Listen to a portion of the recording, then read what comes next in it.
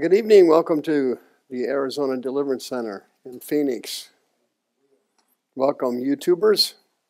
We've been restored on YouTube. We got in the doghouse.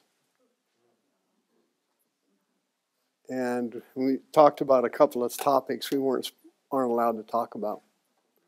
So we got that fixed. And we're back. All right, thank you for coming. Got an interesting Bible study for you tonight. My granddad, when I was a kid, used to call it reverse psychology. I thought I'd try it. Why not? All right, the next seminar is October 28th of 2022. That would be at the end of this month. Here's our YouTube channel that has been restored. We've got 2 strikes on us, and if we get a third one, they're going to wipe us out. Okay? But at the top of the YouTube channel, you'll see the channels button here, and then you can get all the other teachings that I've done over the years, and the TV programs and all that stuff. It's all on there. Here is on the homepage of the website my radio programs. I've been on the radio for 20 years here in Maricopa County, KXXT 1010 AM. They're all archived right there on omni.fm. If you'd like to help the ministry, you can buy a bunch of crap off of Amazon.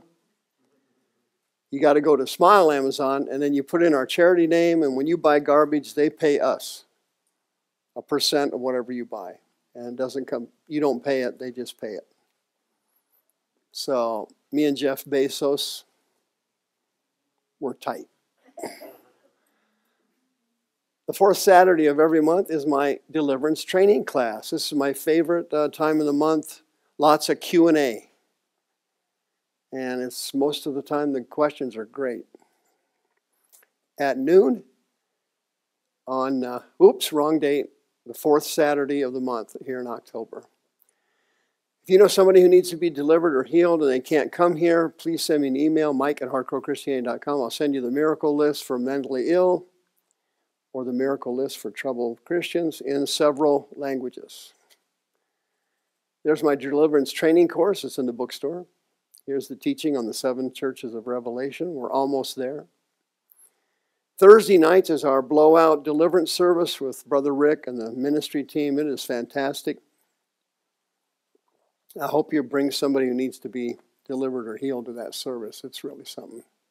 You can donate on our download an app, our Tithely app on your phone if you want to. We have donation boxes on the door there. Thanks for your donations. You can also donate on PayPal button on the website. I'd like to find something other than PayPal. I don't really like that place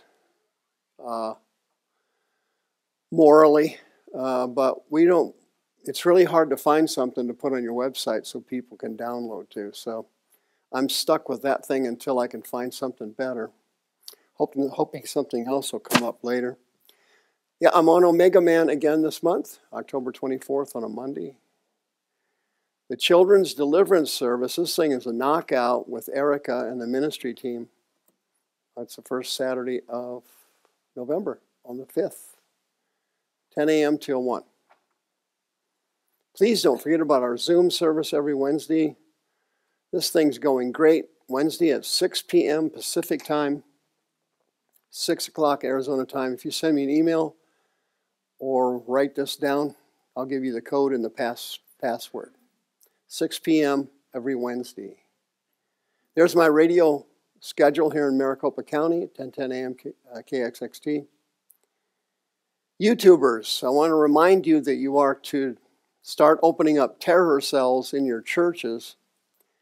And you open up a cell and start terrorizing the devil. You start picking off the sick people, and they go through healing and deliverance, and then God will bless you. It will increase by word of mouth as soon as people are getting healed. The pastor and the board will find out about it. They'll call you in. They'll say, hey, what are you doing? Then you say, well, I'm praying for people so they can get healed and delivered.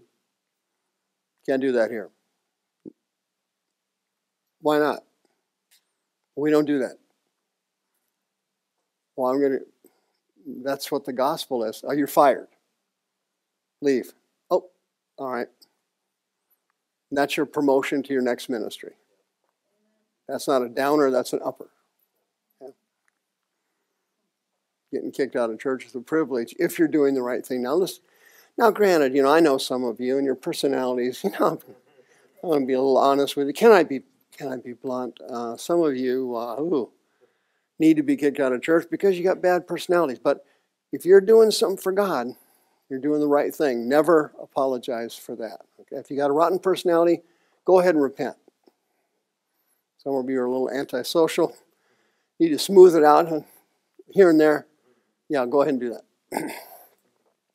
There's the big three: the devil, mental illness, and healing in the bookstore. Women's seminars coming up. These things are beautiful. November 19th, Saturday. Why am I still sick, ladies? Come find out and get healed. I have a new podcast every Sunday morning. I'll see you at 9 a.m. for our time together. It's on Twitch. It's on Facebook. See you then. Now, as I mentioned, we're getting in trouble with YouTube. So Kelly's fixed it for us. I think this slide is accurate. Is it accurate? This slide is accurate. The Lord just told me. We are broadcasting tonight's service on Facebook, Twitch, and YouTube, and Rumble. And then after tonight, it will be reposted. Is this slide correct? I think it's correct.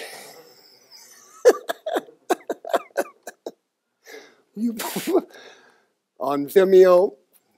And Vimeo is really neat because it's closed caption. And the other ones aren't. But BitChute, GodTube, Rumble, this will be on there in the event that YouTube catches up with me again and gives me the kaboot. Oh, my goodness. Overcoming the will of God is tonight's teaching. I'm going to reverse field here. I'm always encouraging you to do the opposite. Just go with the will of God. Do the right thing. And many of you are not doing it. So I thought if I reverse psychology, like my granddad used to say, I'm going to use reverse psychology on you. That's what he used to do. My granddad used regular psychology on me and reverse psychology, and neither ever worked. It was weird. This is God, as you well know, and these things are important, are they not? Omnipotence means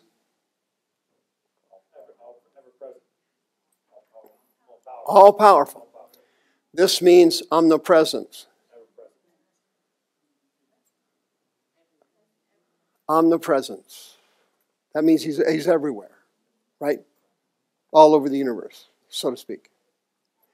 Omniscience means all-knowing, knows everything. Correct? Yeah. Now, in the New Testament, centuries ago, the Protestants came up with this doctrine called the Trinity. And they kind of made it up in a way, but it's actually based on this Greek word, theotes, which means Godhead, is what it was translated in the King James Bible. And that is technically the Trinity, okay? And it says in the Old Testament, "Hear, O Israel, the Lord our God is one Lord." Okay? And so everyone misinterprets it. It doesn't mean one numerically, it means one in unity. And if you look at it that way, the Trinity makes sense. If you look at it the other way, it makes no sense. And that's why the Muslims and so on, they make fun of Christianity because there's three gods. There aren't three gods. There are three individual persons who are one God in unity.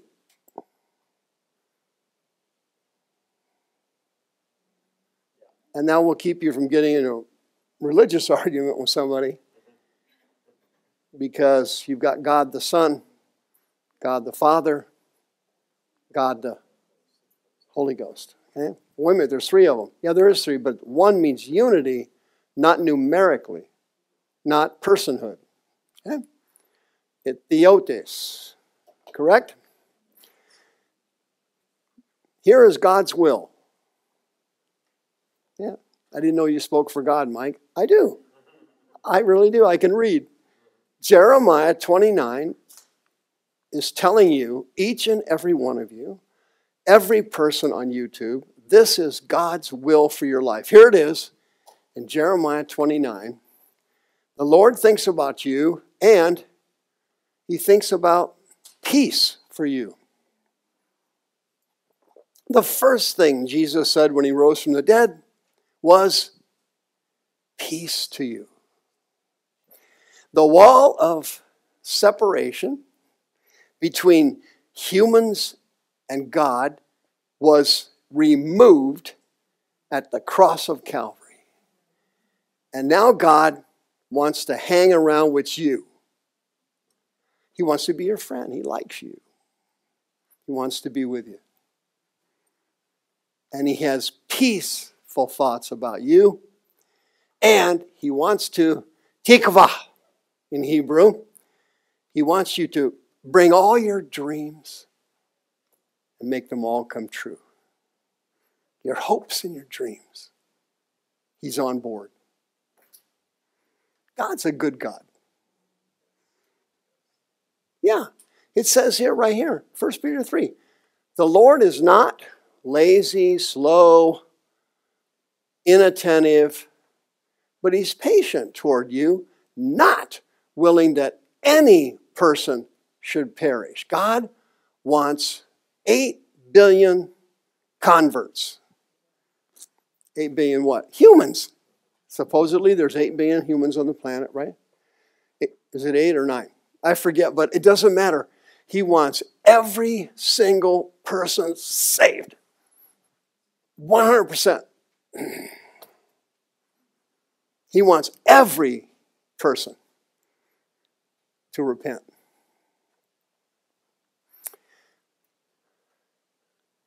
The third part of the Great Commission in Luke 24 is that you are to go and preach to all nations, that repentance and forgiveness of sins was to be preached in his name to all nations. Everybody has to repent. God wants to help everyone repent. Why? He wants to save every single person. Okay? Calvinism is a lie. None of that crap's true. God didn't pick you to go to hell and pick you to go to heaven before you were born. That's all a bunch of horse. Boop. When God saw you in the womb, he said, yes, I want that one. And he saw another womb. I want that one. And he saw a big old belly. I want that one. See, what do? You choreograph this stuff and people remember it. Pregnancy, boop. What's that? There's a baby in there. What's the significance of that baby? He wants that baby. Every single baby. If you abort the baby, he takes the baby early to heaven. There are no aborted babies in hell. There are no babies in hell. Why is that? Well, they didn't reach the age of what they call reason or accountability, and Paul explained it in Romans. Their sin was not imputed to them. Imputation is the nightmare and a living hell for eternity. As soon as your conscience reaches this level, and you're able to morally determine between right and wrong, your sin from that moment on is then imputed to you. Translation, it's tracked. You're being tracked, see? Like Google. Every time you get on the computer, they know you're on. Every time you drive your car over here, they know where your car is. Every time you go to this website, they made a note of it. If you went to that website, they made another note of it. Well, the Holy Ghost tracks your sin from the age of accountability until you drop dead. Unless You become a born-again Christian, and then your sin is wiped away by the blood of Christ. And it's gone. I love when the sin is wiped away by the blood. It smells like victory. Here's God. He wants all people to be saved. See it there? I'm not making this stuff up. There it is. 1 Timothy chapter 2. 2 Timothy. Saved. That means born again. He wants every single human. No exceptions. He wants them to come to the truth. Look, here's God and here's me. I'll never get there, but I got a mediator now. I got a Savior now.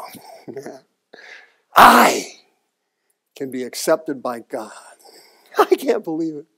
It's too good to be true. How do you destroy God's power? Oh, he can't do that. He's omniscient. He's omnipotent. No, he isn't. You can stop him. Yes, sir. If God has a certain will, you can stop it.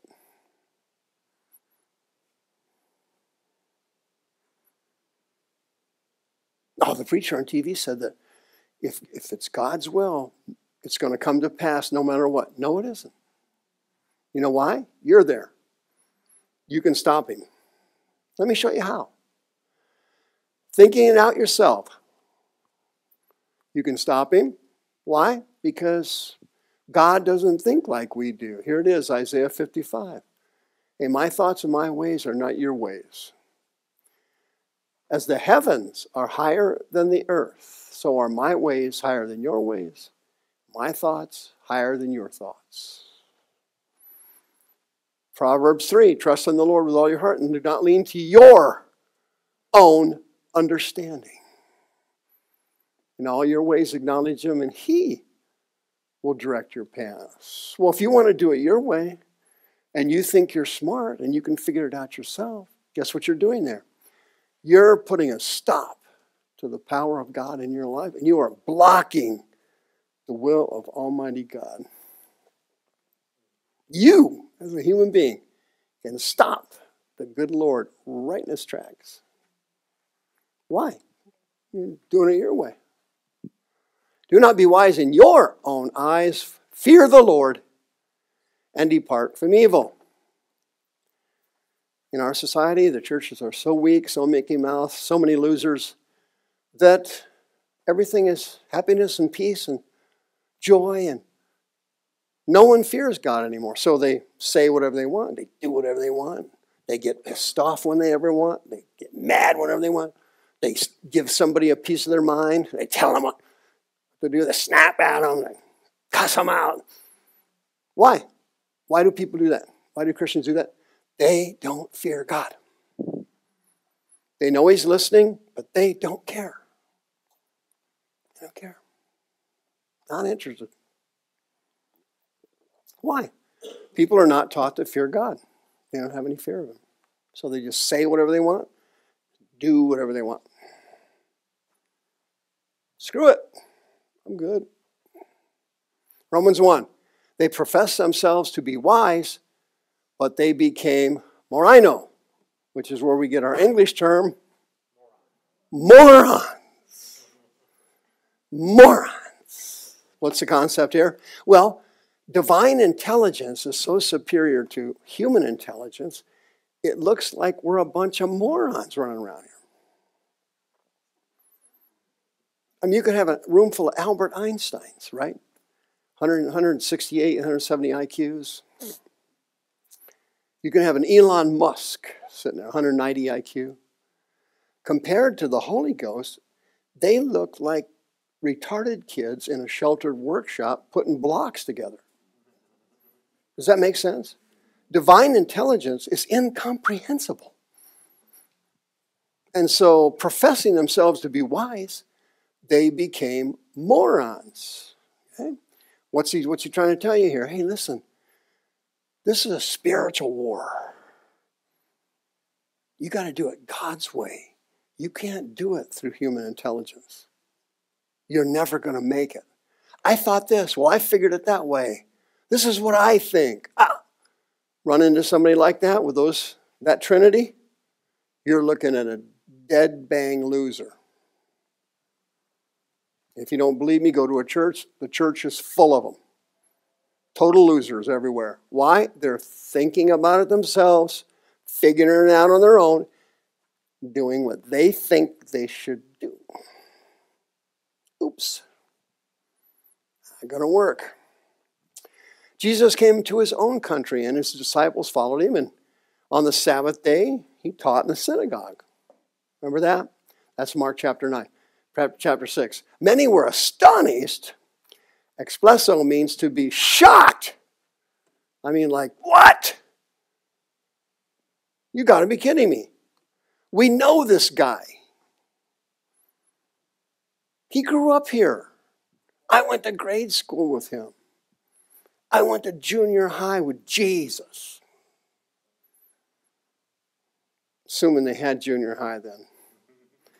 I'm kind of making some of this up. But the point I'm trying to make, when he was young, he grew up with these people. And he was a super intelligent kid. He was a genius. He was a really good person. He was outstanding as a human being. But it doesn't matter. As King Solomon once said, familiarity breeds contempt. So if you are around someone all the time, as psychologists say, you become systematically desensitized to that person, and you kind of start taking them for granted. It's what we call marriage. And so what it is I'm getting used to you. I've been around you too much. See?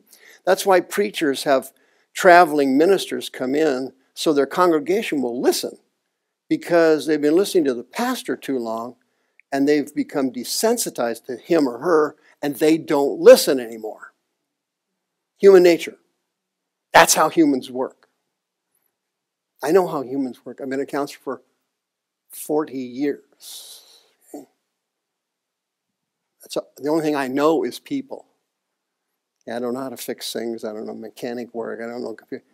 I'm a people person. And as you can tell from my personality, everybody loves it. I mean, it's amazing. They were stunned. Why? What had happened to him? Well, they didn't know this. They didn't understand it.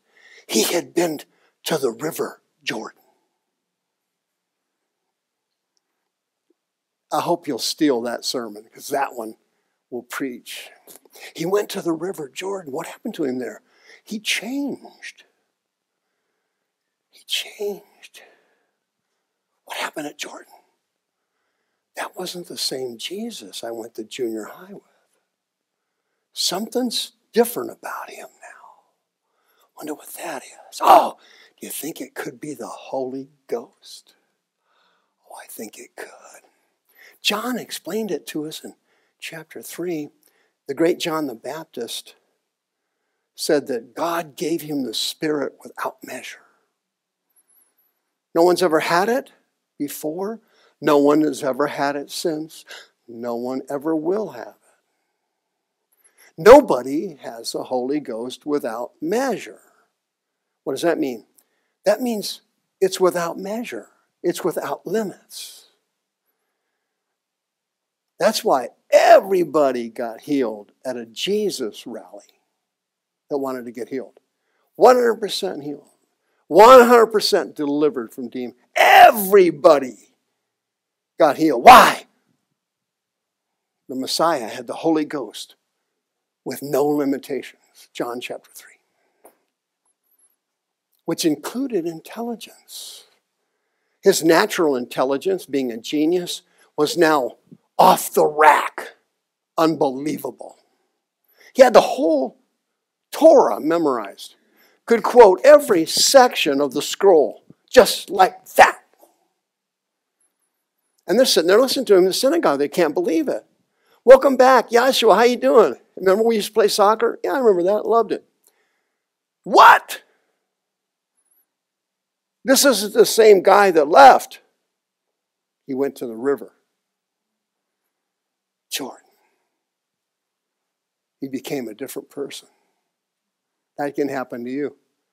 Not the spirit without measure. No, that's not going to ever happen. But you can become a different person at the river. He did. He said, "What? How do you have all this stuff? Where's all this wisdom?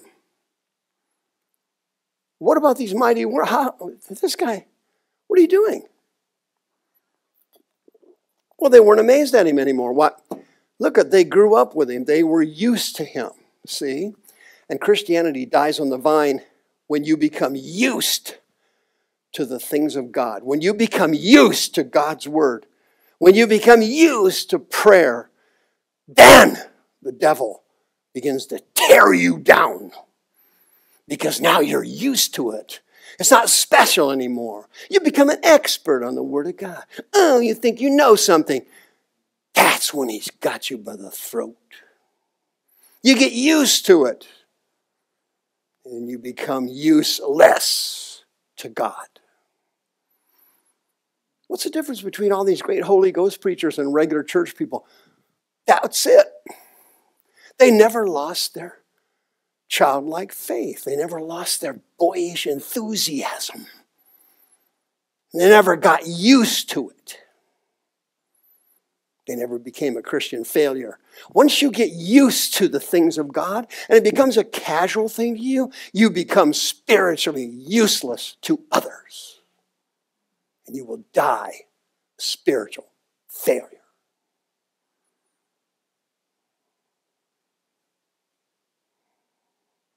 I done that before. Whatever.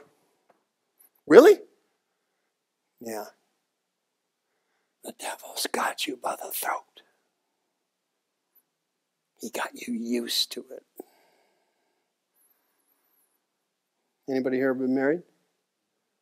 Nobody? Well, I have several times and kind of an expert in that area. Once you get used to your spouse, you've never been married, have you? That was a slow no. I started to have a Elizabeth moment there. Which I didn't get an immediate no. I was expecting immediate no. Let me go over on this side, safer. See, that little girl over there is not married. So when you get married, if you get used to the person and you just take them for granted and it becomes a routine thing, oops, what are we looking at there? Separation and divorce. How'd you get all this power? What are you doing there? Wait a minute. Is this the guy? They're staring at him. Yeah, that's the guy. His brother's here. Yeah, his sisters are here. Yeah, his mom's here. Dad fixed my wagon last week. They were what? Scandalizo. Once somebody says something or does something to you and you take an offense to it, the devil just reaches up and grabs you by the throat. Then he drags you into oblivion. You just quenched the spirit. You have now become a complete, total spiritual loser. You took an offense. What happened? The Holy Ghost was quenched. Quench not the Spirit. Grieve not the Spirit. When you took an offense at somebody, you shut everything down. You don't believe me? I'll prove it to you. Jesus said, look, here's how it works. A prophet has honor everywhere he goes, except among his what? Yeah, in his native land. Hey, I'm from here. I'm from this town. I'm from this village. I grew up here. You got used to me here. You don't have any respect for me. You're used to me. Among his own relatives. Sunganese. In his own home, his residence, Lakia. And what happened? They took an offense and the miracles shut down. They blocked the will of God. They blocked the power of God. I didn't know humans could do that. You do now.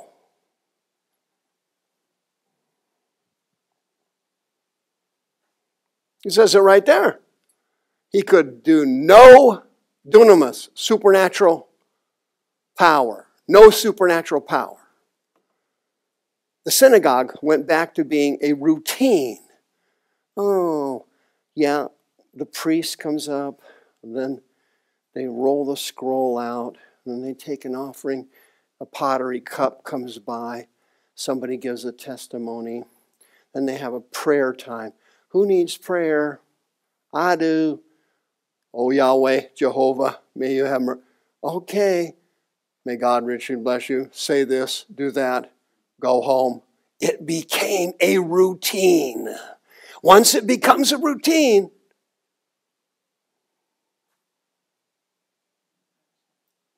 the devil's got you by the throat. You will never escape.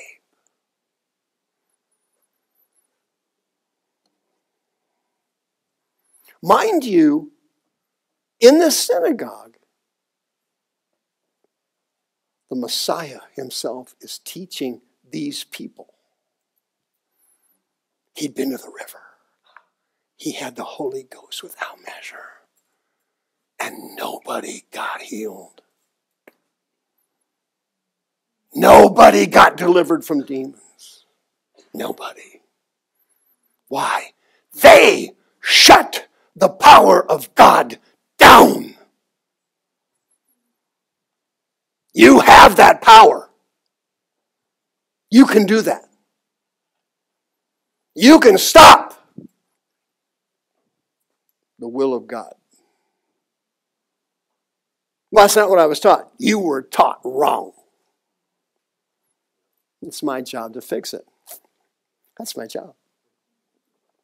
And everybody who loves it says amen. Thank you. I hate this guy. They were shocked at him, and Jesus was shocked at them. It was a revival of shocks. And nobody got healed. Nobody got delivered. I'm shocked at you. You're shocked at me. He couldn't believe it. What shut it all down? Human unbelief. The human mind, thinking I'll do it my way, shuts it down. Unbelief shuts it down. No miracles, no power, nothing. Stopped, dead in its tracks. You've got to be kidding me. No, I am not.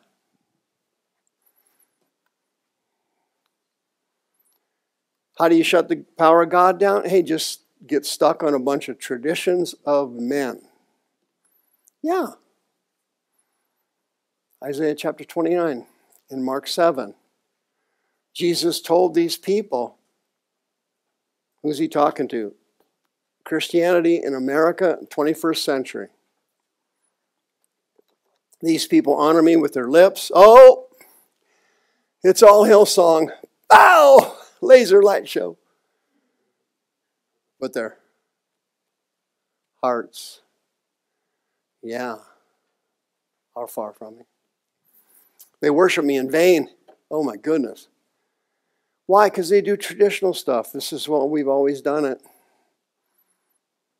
They lay aside the commandments of God. They keep their tradition. They told Jesus, hey, you're not washing your hands before you eat. You're using a pot that wasn't washed.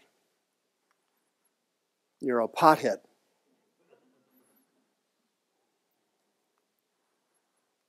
No, that has nothing to do with God, washing pots.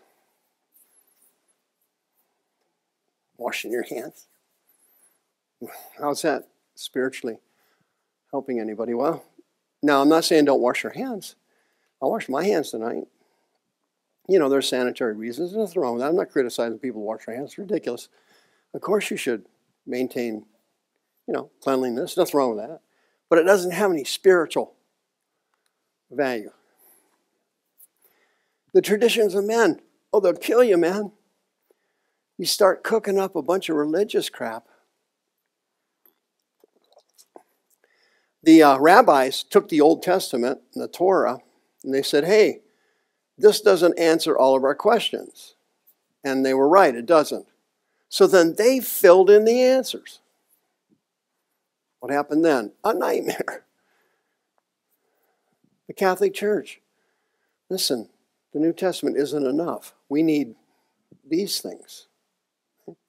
Once you mix the tradition of man in with the glorious gospel of Christ, what happens there? You shut down the power of God. You start going through rituals and traditions that don't help anybody. Then you make up a bunch of books that have traditions and rituals in them, and you are further away from God than you started. Yeah, then you make your own Bibles up, and you start getting into your cult stuff. Why not? You're thinking, human thinking, I'll do it my way. I think it's best this way. End up in big trouble. For example, none of these things here, none of these things is actually scriptural. These are just things people made up. Now, are you criticizing all of it? No, I'm just trying to point out these traditions that people make up don't have any spiritual value to God. They're just something you made up. Right? So, it's Christmas and you wanted to give her a present. Okay. That doesn't have any spiritual value. Somebody made that up. You give them a gift. That's how we do it. Why do you do that? Well, the wise men. Yeah. Oh, okay. What's the point there? I'm not criticizing. I'm saying they made it up. You can't just make up stuff and expect spiritual benefits from it. There aren't any. These are all made up by somebody. Somebody just made it up. And hey, this is it. There it is. We think this is right. We believe this is right. This guy here wears a religious outfit. There it is, long black robe. Got a big old cross there. There it is. This guy's wearing a prayer shawl. There he is. Okay. What good is that? None. That's not. It's just something. Oh, there's the Pope with a bunch of cardinals. There they are. They're all dressed up. Okay. Religious people like long things for some reason. And they like jewelry. They're like rappers. Here's your Masons. Oh, they're all dressed up. They got a robe on. They got a V-neck thing. They got badges. You know how the military is. You got this badge.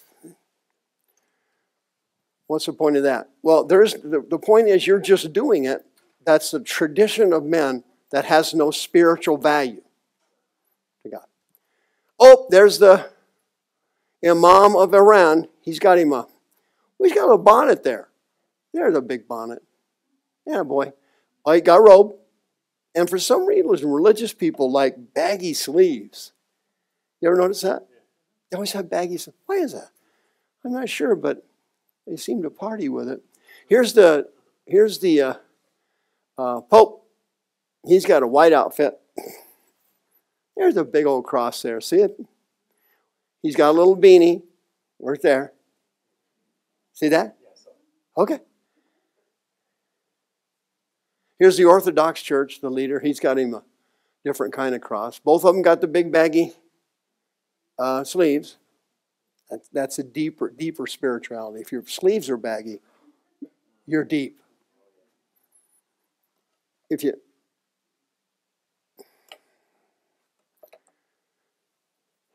you want to absolutely stop God Almighty in His tracks, I mean, you want to stop Him, bang. He won't move another inch. You know how to do that? You just commit the worst sin there is. And here it is. Unbelief and his twin brother, doubt. Matthew 21, Jesus said, "Truly I say to you, if you have faith and doubt not. Okay? Now you see why people can't get their prayers answered. They have enough faith to pray, but they mix in doubt, which cancels out the prayer.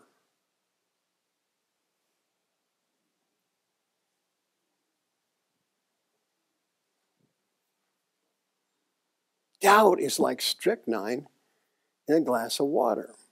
Nobody's going to drink it. He says, if you doubt not, you can wipe out this fig tree like I did. And not just a fig tree, but a mountain. Translation, you can have anything you pray about, it's yours. But if you mix in strychnine, it's going to kill your prayer.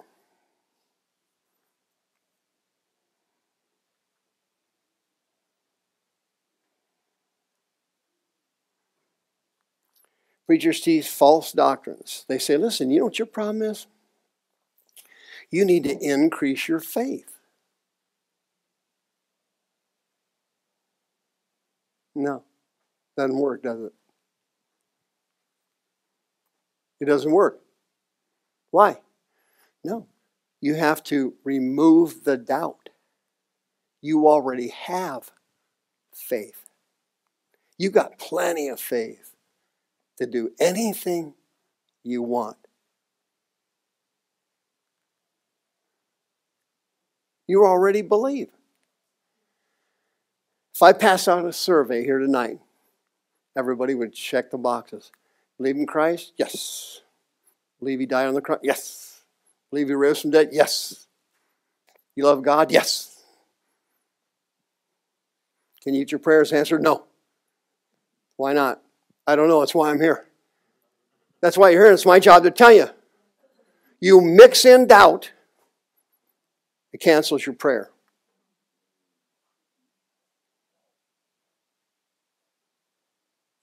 You stop God in His tracks. I'll prove it to you. All things, whatever you desire, whatever you ask in prayer, believing you shall receive. Now you see this verse? Check this out with me. Matthew 21, verse 22. This verse has caused more problems in Christianity than you can even imagine. Okay? This verse helped blossom the word of faith movement, the blabbing faith doctrine, which is a lie. Does not work. Why doesn't it work? Because nobody interpreted the verse properly. Dude, come on. What's that verse actually saying? Whatever things you ask, it says. Okay? Now, let's analyze that word for a second. Ask. The Greek word eroteo means that you would ask somebody a general question, like what time is it?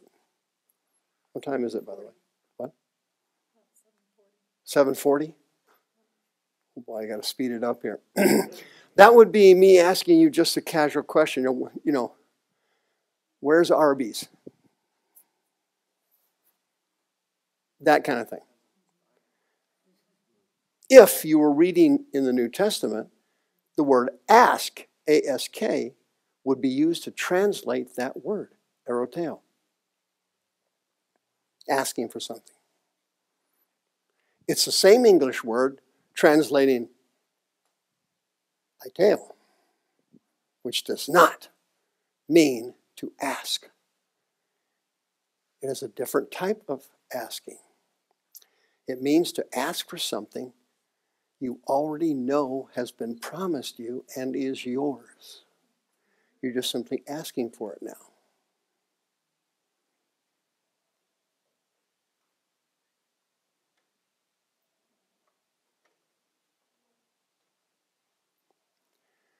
You have no legal or moral right to answer my question, what time is it? Okay, I don't have a legal or moral right to get that information. Where do you live? You have no moral right to tell me where you live. Okay? By the way, where do you live? But You see, I'm asking her, eroteo, I'm asking for some information. That's not in that verse. Aiteo means to ask for something that God already told you you could have. You already know it's yours. So you're just simply, thank you. See the difference? This asking presupposes you already had faith to make it yours. The other is a question. It's a debatable subject. What's your phone number? Okay, eroteo. She has no legal obligation to give me her phone number. Okay?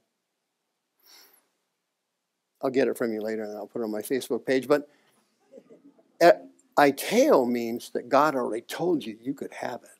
You're just simply asking to collect it. You already believed it was yours. You're just coming to get it.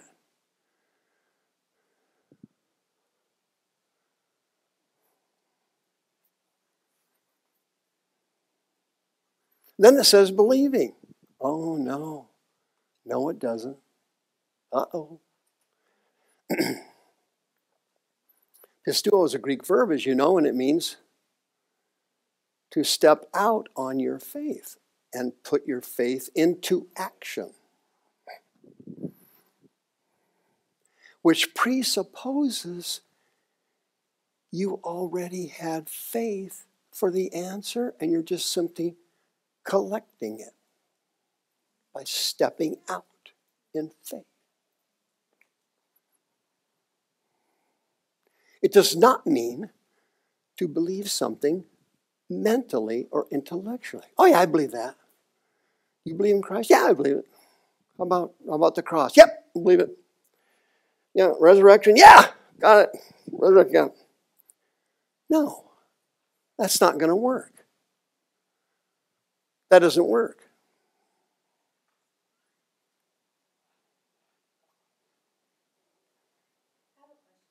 Yeah. I want to ask if my interpretation is correct, because I've heard that word actually means demand. Like you're putting a demand on the covenant. No. Like it's ours already. It's ours already, but if you're not demanding it, you're not demanding it, you're asking for it. You're asking, but it's a demand on the covenant, like it's already ours. Is that incorrect? Well, yeah, I mean, I think you'll end up at the same spot using your logic. That's presupposing they had faith.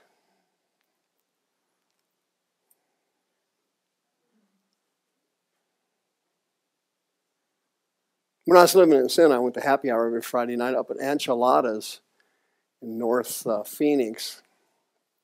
I was a regular there and knew everybody. And, sometimes when I went there, obviously the gals were like enamored.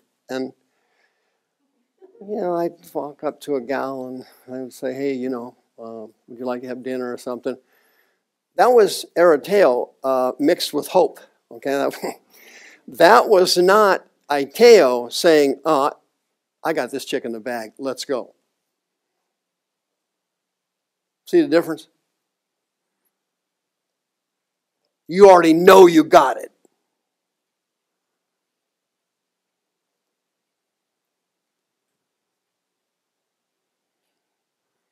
So who doesn't qualify for that verse? Your typical Christian.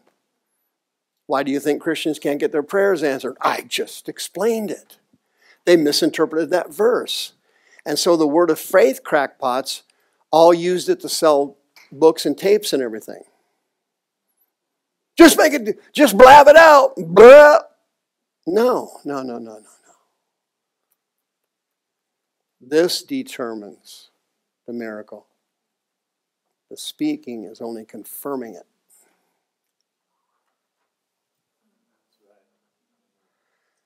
I cannot believe it. I should be selling books and tapes. Does anybody not understand this verse now? If I don't have this one in, I'm going to have trouble in the rest of these. Right? Everybody gets it? Beautiful. All things, whatsoever you ask, believing you will, stepping out in faith, you will receive. Right? Yeah, that works with little things. I think the guy was sitting in this chair. I think it was about 3 years ago. And this guy was sitting in here, and he wanted prayer, and his back was hurting him. Okay? So I says to, somebody was helping me, and I can't remember who it was. I says, well, listen, Sarah, scoot your fanny back in the chair as far as you can and out. And then I had, whoever was helping me, picked up their legs like this. And this leg lengthening thing is usually scam artists do that. They make that look real. It's easy to fake. And so I go, well, I'm not going to get involved in fakery. Homie, don't play that. I says, well, hold out the leg. And then I learned this trick that if you put your thumbs on the knuckle, on your ankle, the ankle knuckle, and then you put the legs back together, you can see whether the thing is actually short or not. Because your thumb is in the exact spot on both legs. Okay? So whoever was helping me, it was like that. It was like 3/4 of an inch short. This guy had a bad back. I said, okay, now watch this. So I go around behind the guy. I wasn't going to touch a thing.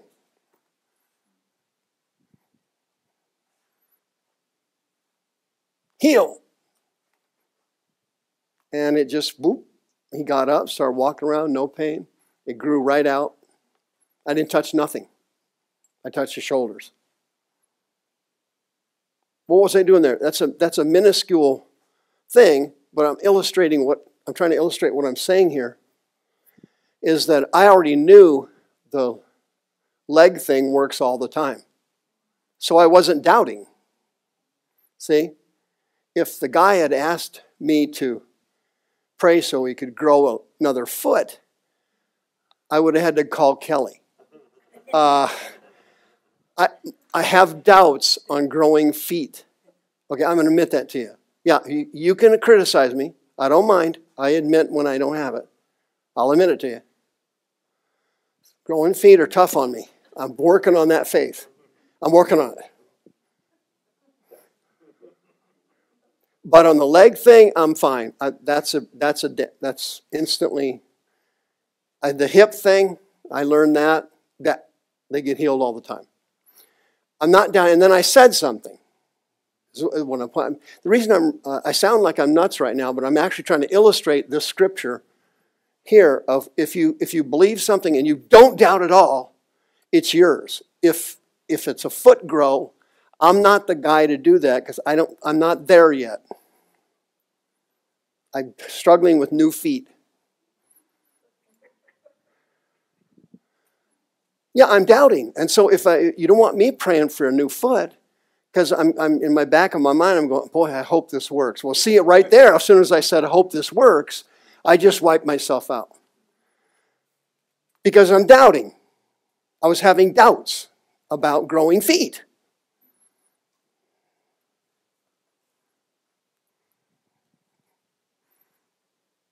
Well, I don't like Brother Mike anymore. Well, I don't have a problem with that. A lot of people don't like me, and that's their problem. But he says here, if you mix in with your faith unbelief, what happens? It wipes out your faith. Dead in the water. So now you know why Oral Roberts, A.A. Allen, Smith Wigglesworth, Sister Etter, Catherine Coleman, now you know why all these people saw all these amazing miracles. Because when they prayed, they were not doubting. And pistuo, they would step out on their faith, which is what I did with the guy. I went behind him. I said, now watch this. Boop. And they come right out.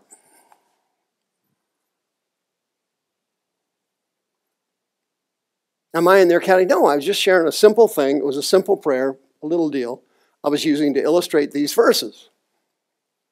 I'm not saying I'm Oral Roberts and AAL. No, I'm just illustrating one simple thing. But this is what Jesus was telling you. You might have a fig tree, you might have a mountain. It doesn't matter to the Holy Ghost. He's a game changer. What matters is you stopping him with unbelief and doubt. Whatever you desire, when you pray, believe that you receive it. It's yours.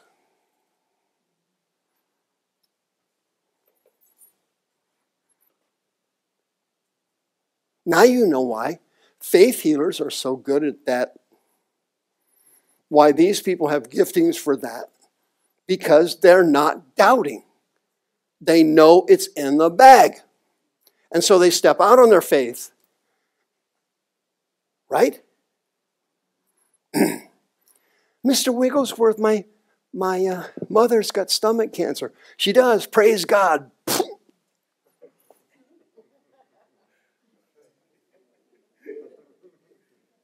Ah! They scream. He just picked her up, healed. Why? That he was pistuo. See? No doubts, no unbelief. Step out on your faith. And that was his method of doing it. See? I do not do that when I pray for people. I have developed an anointed slapping method that I stop doubting. Don't stop with your unbelief. Stop it. See, I got that down. That works. But the other thing I don't do that. I just can't come up with it. I'm doubting. Oh my gosh, am I going to get a lawsuit? So I don't do that, see? And so I don't get those miracles. Do you understand what I'm trying to say? I'm trying to put this every which way but loose, as simple as I can. When you mix unbelief and doubt in with your prayer, it wipes out your prayer. It stops God. God, omniscient, omnipotent, he stopped. Your prayers aren't getting answered. Your kids are on drugs. Your daughter's pregnant again. You're broke because you doubted.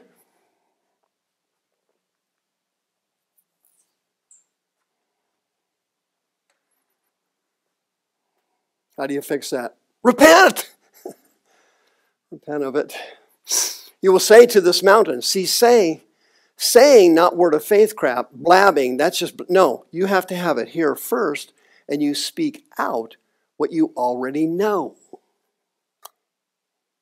See that? It's not word of faith. It's stepping out on God's word because you already have it here. You know it. I knew that guy's leg was going to get healed. So I went around and heal. See? Wigglesworth knew that that stomach cancer demon was coming right out of there. He knew it. There wasn't any doubts. They asked him, why'd you punch that lady in the gut? He said, I didn't. I punched the devil in the face. He let him have it. God love him. Nothing shall be impossible unto you. Did you hear that? Yeah. You pump that portion of the verse up, you sell some books and tapes. No, and it doesn't work. It's not going to work because no doubts, no unbelief. Speak it out. Speaking it out is confirming what you already believe. Speaking it out without this is word of faith babble. It doesn't work.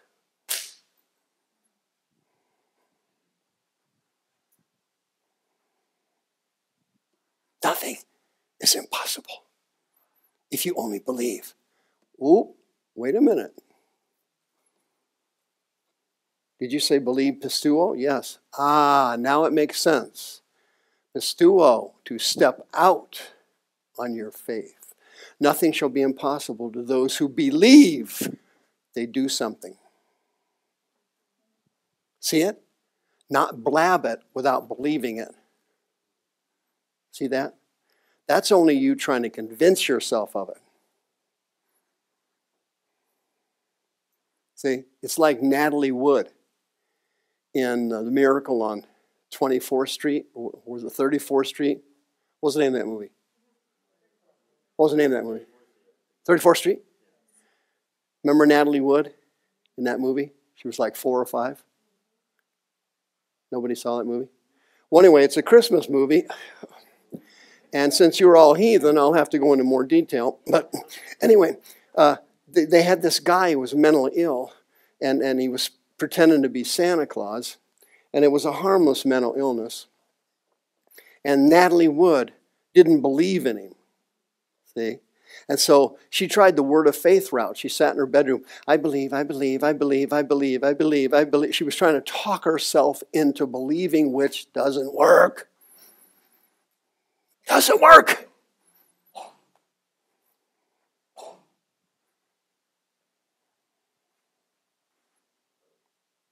You know, God has dealt to every man, every woman, the measure of faith. You already have the faith. The problem isn't your faith, it's your doubt. Mix it.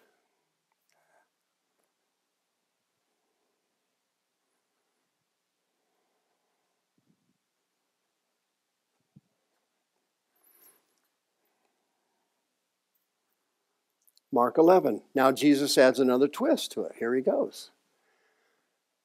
Have faith in God. Exite, piston, theo. It says, have the faith of God.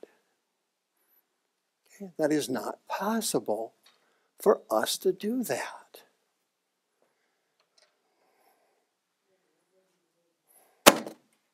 That's not possible.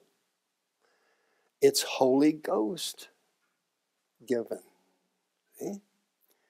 For me to have the faith of God, I have to have the anointing of the Holy Ghost. I can't do it on my own. I mean, I don't even have any faith to believe my wife. Here's the routine.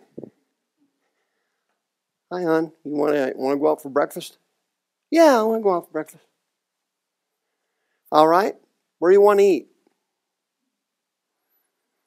Oh, I don't know. Why don't you decide? All right, well, let's go get the meat eater monster special at Denny's. No, I don't want to do that. Well, let's go over here and get that over there. I don't know. Now you see I'm doubting. See it? Can you sense it? I'm doubting. Yeah. No Smith Wigglesworth here. I'm turning into a chicken. I'm right now saying to myself, I got to get cereal out of the cabinet. You follow? You're not married, sir. You know what I'm talking about. You're not married either. Thank God for that. Don't tell me you are. That's going to be it for me. I'm going to go back on drugs. Now listen. To have the faith of God is different than me having faith in my wife picking some place to eat. That's not going to happen. I already know that in here, so I don't have any faith.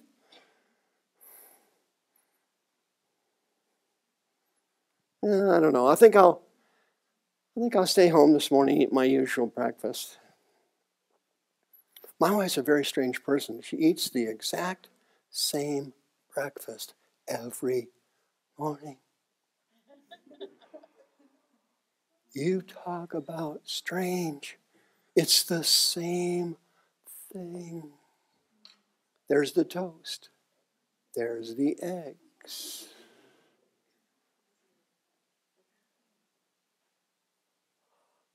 I mean, toast and eggs, I could do that once in a while. I'm not prejudiced against toast or eggs. I'm not a bigot. Every day? Are you serious? Something wrong.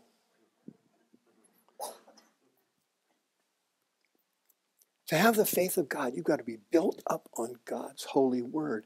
You have to exercise your faith to get it to grow. See?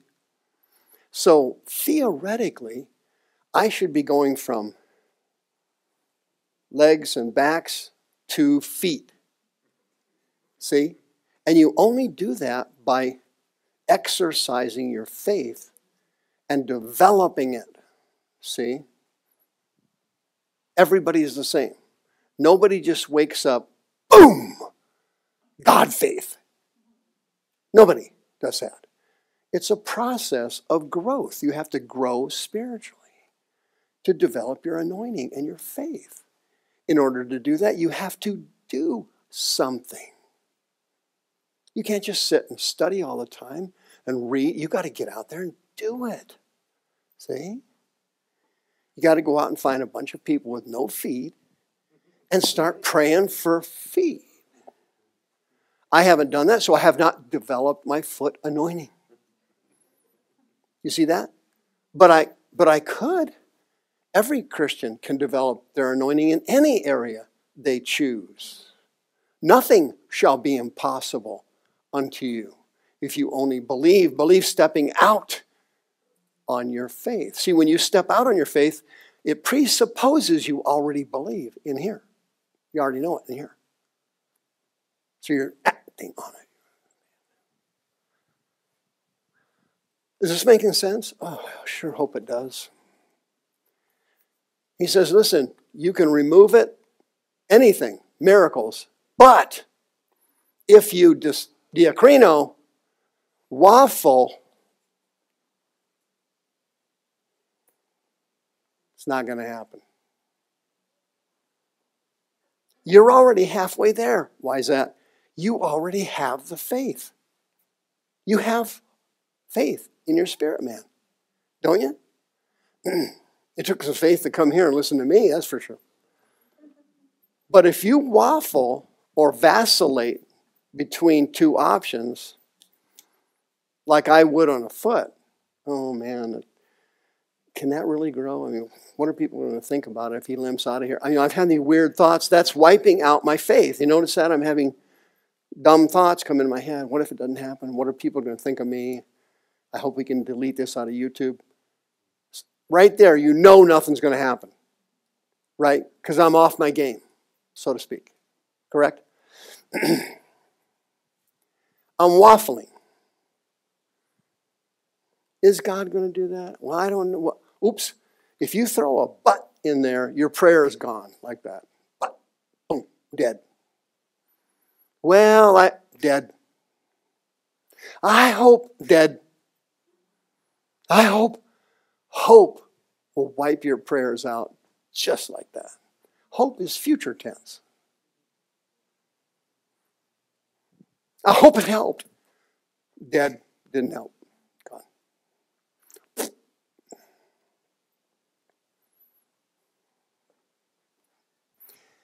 But shall believe, pistuo, step out in your faith, and then you speak it out, bang, it's yours. That should have been the word of faith teaching. They commercialized it so they could sell stuff. Oh, all I got to do is blab it out. No. Doesn't work like that. Therefore, I say to you, whatever things so you desire, same Greek word. Why'd they use two different words? One was asked, the other was a desire. What have you? I've already been told I can have it. I'm just coming to get it. It's mine. Aiteo. When you pray, believe. Step out on your faith when you pray. Notice that?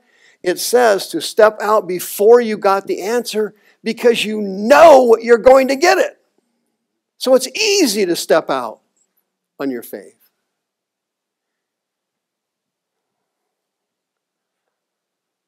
You see what he's saying? You're asking for something that you already were told yours. So you already have the faith to just come get it. You already told me I could have it. And so I'm going to step out and do something like I have it before I get it. Bingo.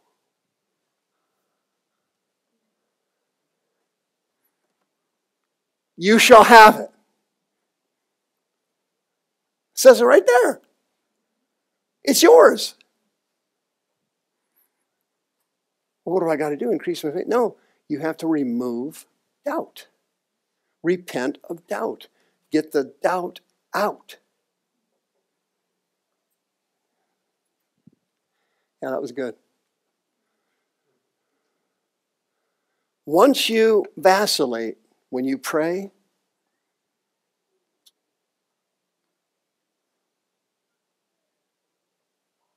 the great apostle George Mueller, I told you this before, he had a meeting to go to and he was on a ship. And a massive fog came in. Has anybody ever read the autobiography of George Mueller? This guy was a monster of faith. Well, the captain tells me, listen, we may not make it to such and such. He says, well, listen, I've never been late for an appointment for God. I've never been late before. He says, that can't happen. Well, he says, I can't control the weather, and we can't go with this fog. You couldn't even see, like, your hand, practically. He says, well, let's pray. So they start praying. Lord Jesus, and right in the middle of the prayer, Mueller goes, stop praying. Sir, you don't need to pray anymore. You don't believe. 5 minutes later, poof, fog gone. What's the story I'm trying to tell you? It's these verses. Mueller was not vacillating back and forth between whether the fog was going to lessen a little bit or was it going to disappear. Maybe it would disappear in and out. Nope. Nope. I want it gone now. Period. What happened to the fog? Boom. Whatever things you desire, when you pray, believe that you receive them. You shall have them. Mueller stepped out on his faith. He went to the captain. He says, no, I've never been late. Let's just pray. The fog will leave. He's stepping out on his faith. The captain had no faith, so he told him, don't bother to pray. I don't need your prayers. You don't need anybody praying for you who doesn't believe. Cancel them.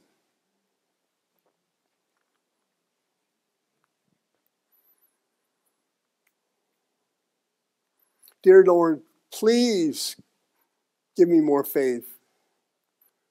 Stop praying that prayer. Change it. Oh, dear Jesus, please help me repent of doubting. Please help me repent of vacillating. I believe, then I don't. I believe, then I hedge my bet.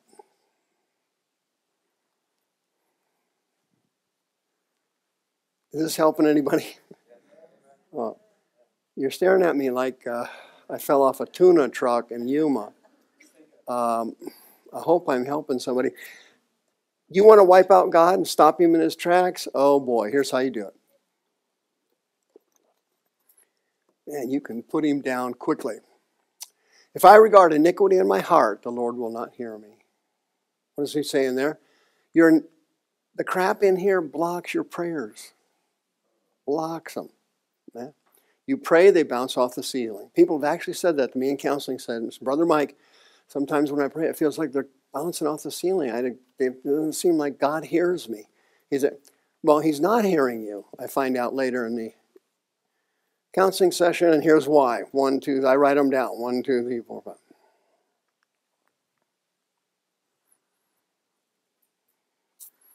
Reverse that verse, and what do you get? You remove the iniquity in your heart, your prayers are heard. Correct? That's what it's saying. Draw near to God, he'll draw nigh to you. The Apostle James in chapter 4 wrote this section of text to born-again Christians, not sinners. Why in the heck would he say this to born-again Christians? Draw nigh to God. Because some Christians had taken this for granted. They got used to it. They didn't have any childlike faith anymore. They were just pew suckers. They sit in the pew and they absorb a bunch of information. Everybody's preaching and teaching. Then they head over to Denny's to get the meat special that I missed out on because of my wife. They take it for granted. They get used to it. Oh, we're singing. Oh, we're donating. Oh, we heard announcements. Oh, that's a good verse. Oh, that was funny. I hope the minister's got something good for me today. I need to be fed. need somebody to feed me.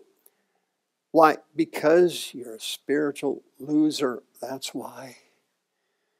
You're always relying on somebody else. You're running around from church to church. Can you give me a word? I need somebody to give me a word. Yeah, I'll give you a word. You're a spiritual loser. That's a word for you. In fact, I threw in a bonus. That was 2 words. You don't need to run around. I need somebody to give me a word from God. Hey, I should be signing autographs if that's what you're looking for. I'm giving you a word from God right here. I'm handing it to you. Draw nigh to God, Christians, and he will draw nigh to you. Bingo. Cleanse your hands, you sinners. Now that's a Greek adjective there. Harmatalos means someone who's practicing living in sin. Well, who is that? You wouldn't believe how many people have come to me for counseling over the years who have been doing exactly that, and they're spirit-filled, born-again Christians.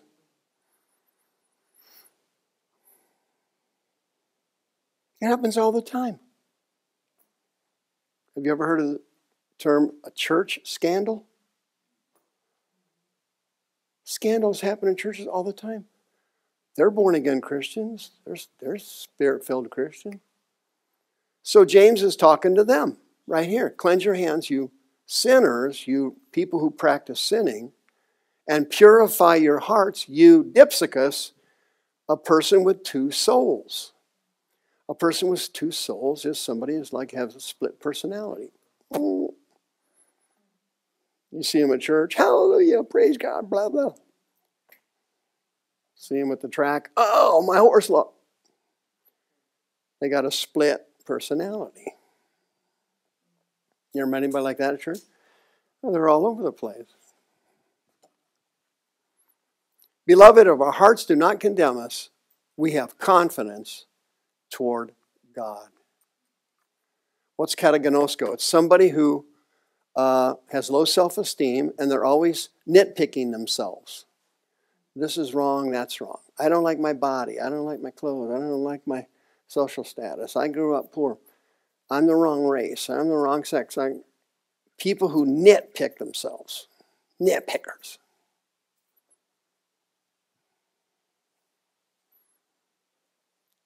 Does it help you to know that God has never done that to you? He's never sat around nitpicking you.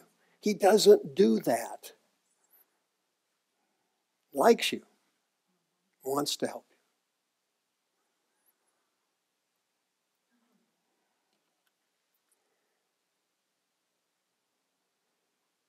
Whatever we ask, we receive it. There it is again, aiteo. I've already been promised it, so I'm just simply coming to get it. It's mine. Why? Because I keep his commandments. Whoa! That's a bold statement. Tereo means to guard something with your life, you know. If you put all your eggs in one basket, you got to watch that basket. That's guarding it. Okay?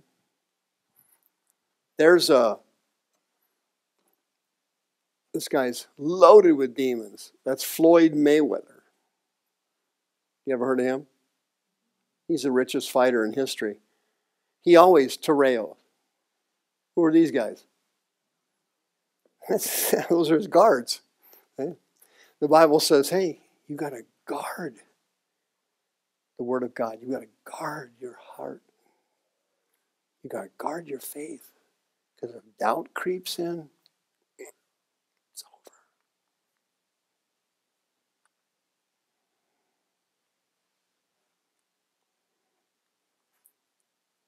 So what's he saying here? Whatever we ask, we receive because we guard his commandments, not ignore them, but guard them.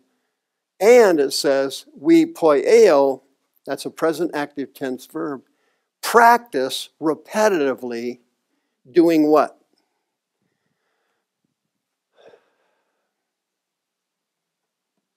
Aristos, things God agrees with. Okay? Yelling at somebody, taking offenses, criticizing them, nitpicking yourself are things God does not agree with. So therefore, your prayers go unanswered.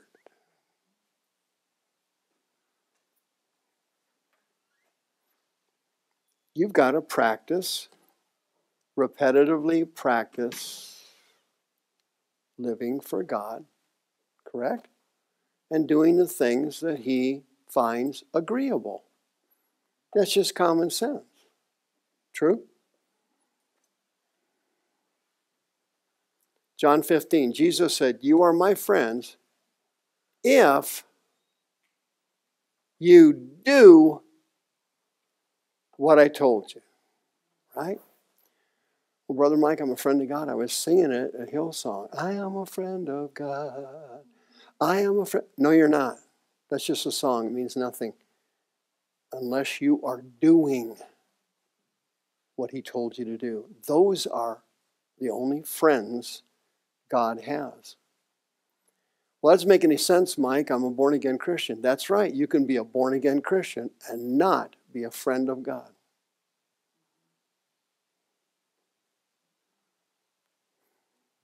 Nobody heard me. You can be somebody's relative, but not be their friend. You can be married to somebody and not be their friend. Correct? You can have a brother or sister who's blood related to you, but not be their friend.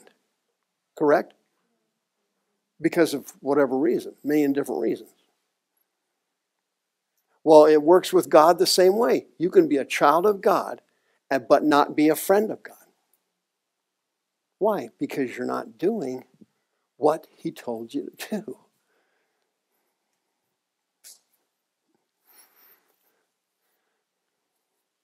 This is how you stop the power of God in your life. Anybody here married? Well, God set up a system that's organized. Here it is. Father, Son, Holy Ghost. They're all of equal value, but there's a structure to it.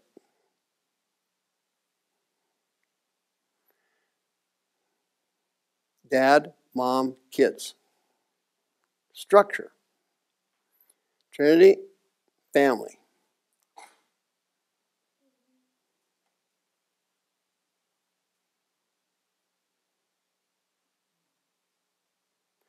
The mother is not better than the father. The father is not better than the mother. The kids, Jesus is not better than the Father. The Holy Spirit. There's a structure to it. God set it up that way. That's how the system's set up. Boop, boop, boop. At the top is who? Well, it says it right here. The husband. Or the dad. Okay? And he's telling you that timeo is a Greek word. It means to place value upon your wife. If he says if you don't do that, what happens to you? Your prayers are, akapto, chopped down.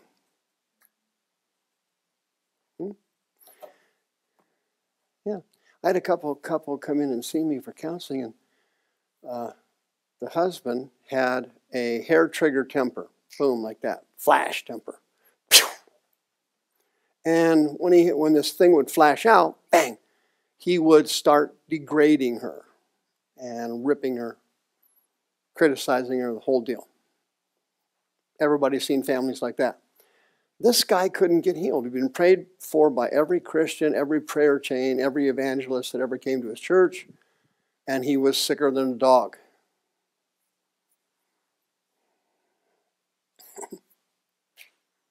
Anybody following me? Well, guess what was happened to his prayers to be healed? What happened to them? Akapto is the Greek word that you would use to cut down a tree. You know, chop it down. Dear Lord, please heal me. Chop. Heal my body. Chop.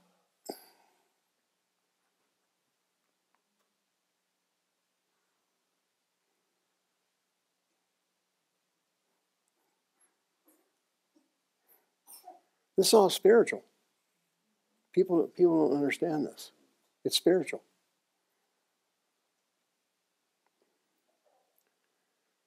He never did get healed.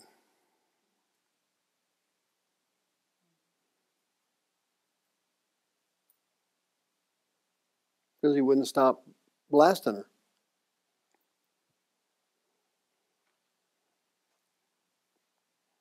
That's how it works.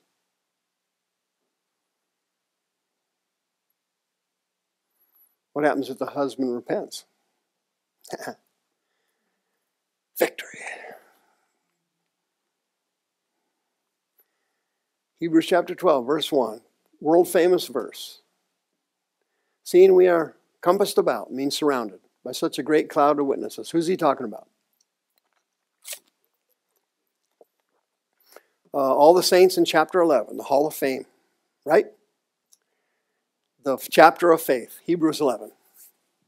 He said, well, since we're surrounded by all these great men and women of faith, he said, let us lay aside every ankus, every burden.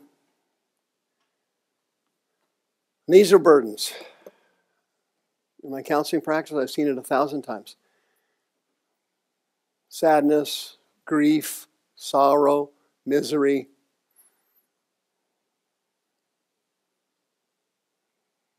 Self-hatred, doubt, depression. Every burden, lay it aside, and the sin which so easily eucharistatos means blocks us. Okay? You would use that Greek word for the woman that had the issue of blood. She came to see Jesus but couldn't get to him because she'd being blocked by the crowd. Right?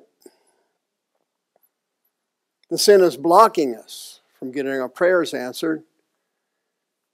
So let us run with patience, endurance, the race that is set before us.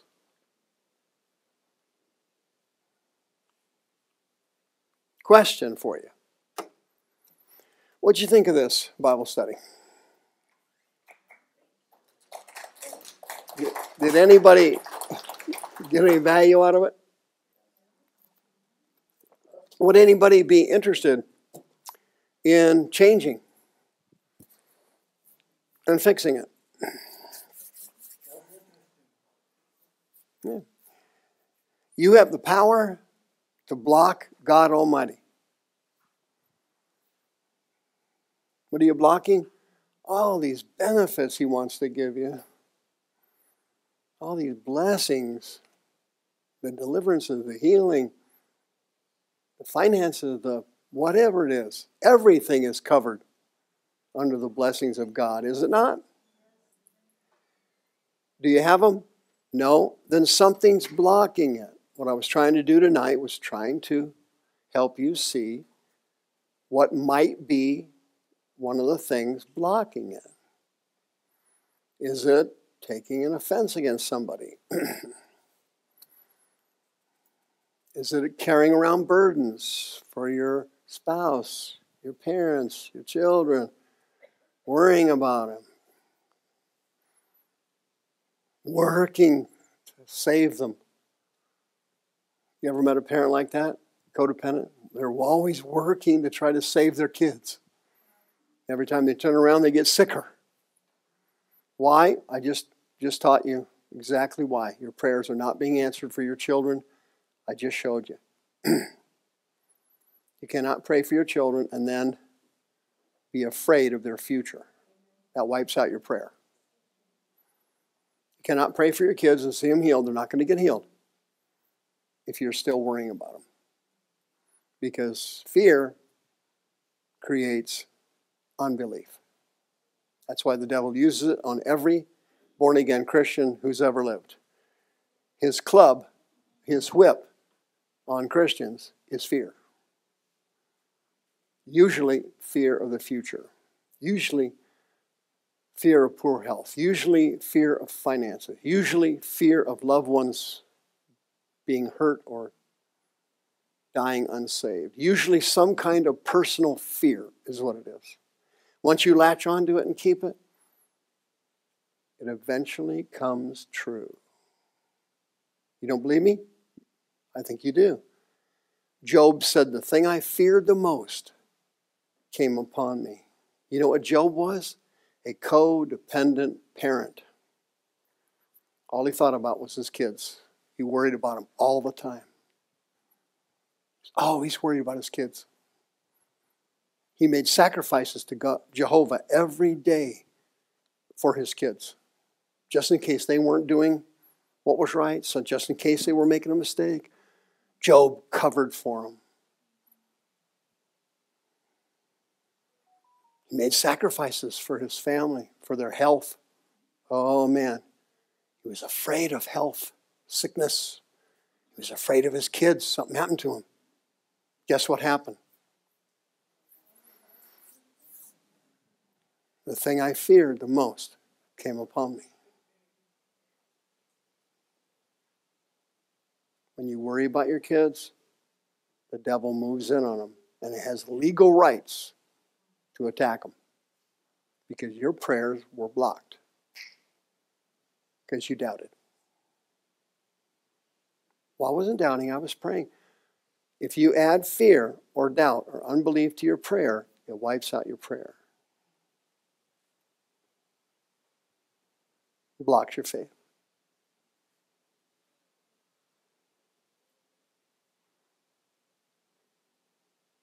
Once you remove it, nothing shall be impossible unto you.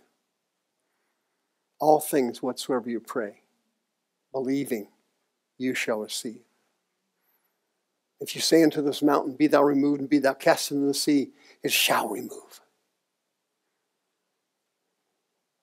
All things whatsoever you desire when you pray, believe that you receive them, you shall have them.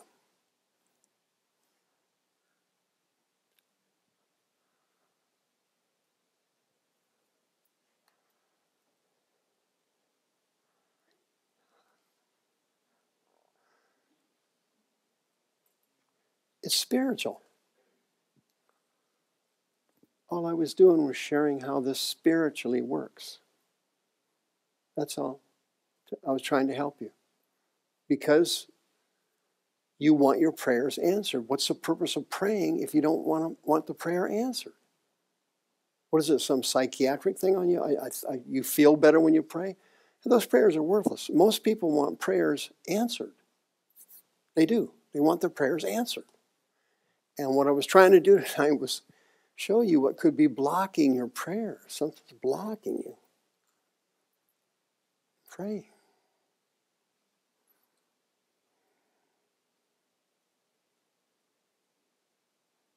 All right, let's go ahead and pray then.